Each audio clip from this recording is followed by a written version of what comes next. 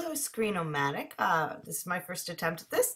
I'm going to show you how to change your follow button so that on your personal timeline you can actually have friends and public people or anybody follow you.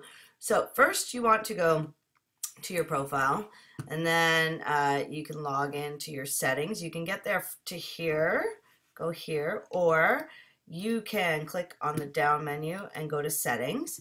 In the left hand column you will see this followers. So you click on that button and you it's this button that you change here, friends to everybody. Everybody will let anybody follow you if they want.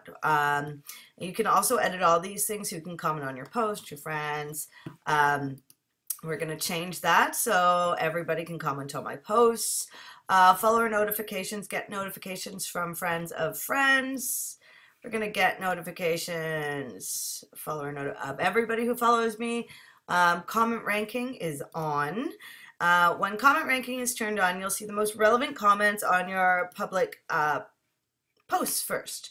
I actually will show you in another video about how to see what you want via